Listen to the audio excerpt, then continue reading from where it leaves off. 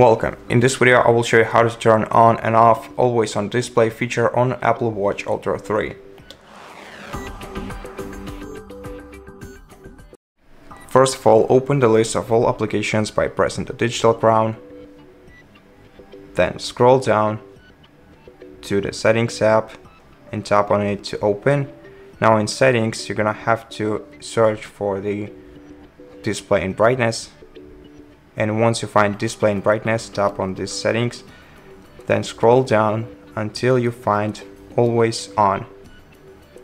Now tap on this option, and as you can see you can actually configure it in this menu, but just switch it on or off. You just have to switch this toggle to the left to turn it off and to the right to turn it on again. And that's how you do it. Thank you for watching this video. If you liked it, consider subscribing to our channel, leave us a like in the comment below, and I'll see you in the next one.